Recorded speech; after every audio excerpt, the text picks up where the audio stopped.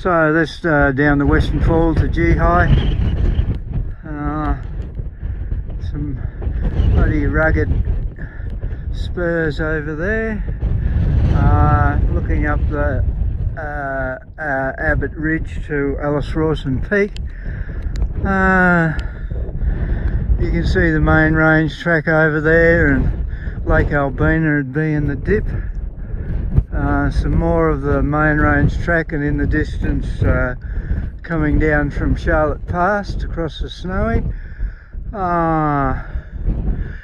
might be able to pick up the footpad, Townsend footpad that we've come along, and then along that ridge to Mueller's Peak, and a bit more of the main range track over there, and the Summit Road just down below all those knobs on the Etheridge Ridge, and Mount Cosy, and down the Ram's Head Range where we were yesterday, and I guess looking south into Victoria, and then here down the